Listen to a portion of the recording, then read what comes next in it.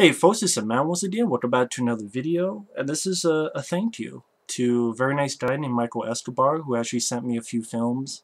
Not really an unpackaging video because I pretty much knew what was going to be in it. Plus, when I opened the package, there was a lot of that little foam stuff, and it was like getting everywhere, and just taking too much time, unfortunately.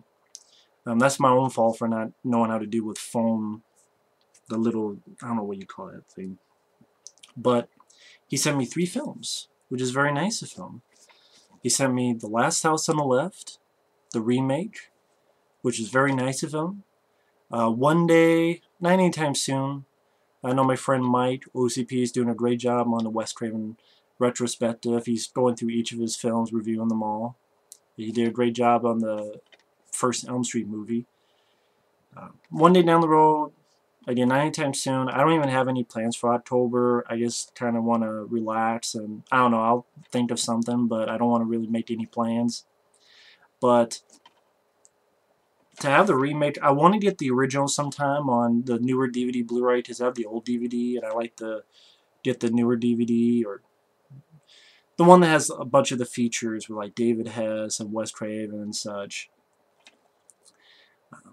But it's great to have the remake because I haven't seen this since the film first came out, and then whenever I review that, I will review this.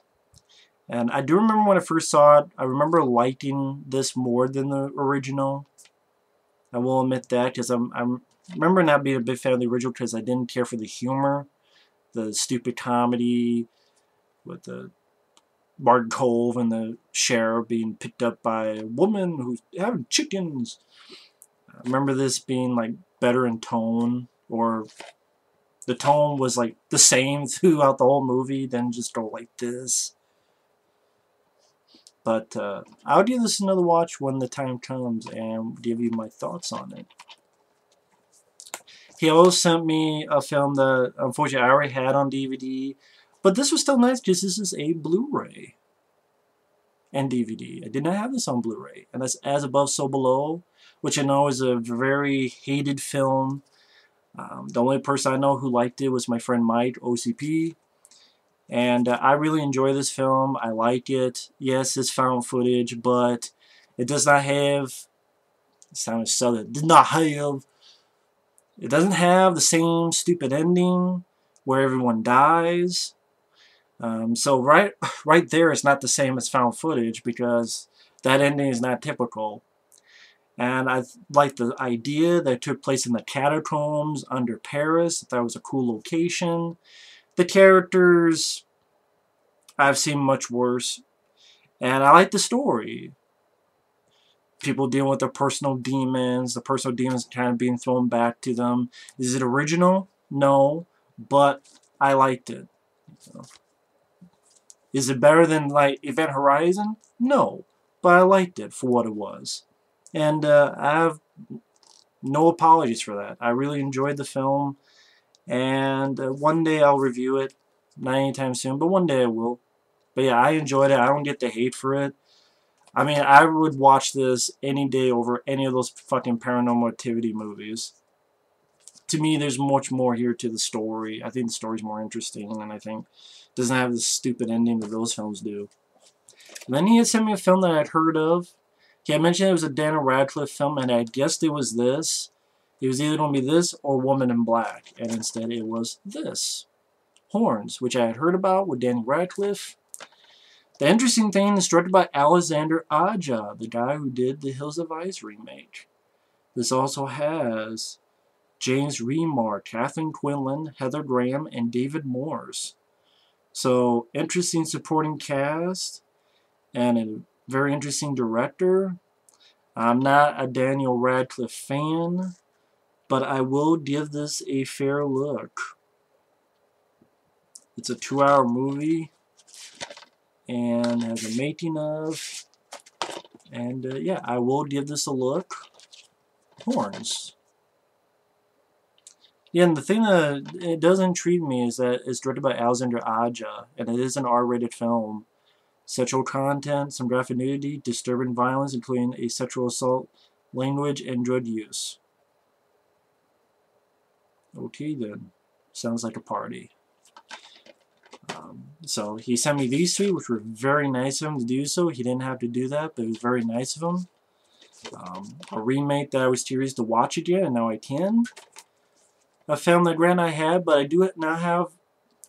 If I learn how to talk, now I have it on Blu-ray, thanks to him. It was very nice. Now I have that on Blu-ray.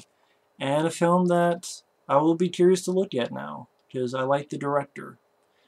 I didn't even mind Mirrors, which I know a lot of people hate Mirrors, but I didn't mind Mirrors. I think as best as the Hills of Eyes remake. And Piranha, there's some fun gore, but it's one of my least favorite for him, to be honest.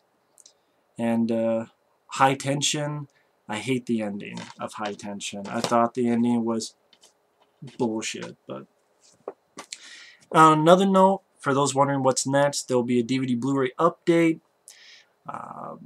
Then I want to finish off the reviews that Tony, for the films that Tony sent me, which are The Faculty, Hollow Man, and some others. And then there's a podcast I did about the IMDb files in 1993 that I actually did with my friend Mike, which those will be in a couple parts just to make it easier for you guys to listen to. Like 20, 30-minute parts. And after that, I have a bunch of other stuff I want to get to. I want to review the Blu-ray of Shocker, watch that sometime, and some others. On a quick note, today I just got this in the mail, which my friend Mike had sent me the sequel book to this, so I decided to go online, and this was $4 with shipping and handling, so it's $4. It was like, what was it, like 1 or 2 pennies, or like 5 pennies, but then $4 to ship it.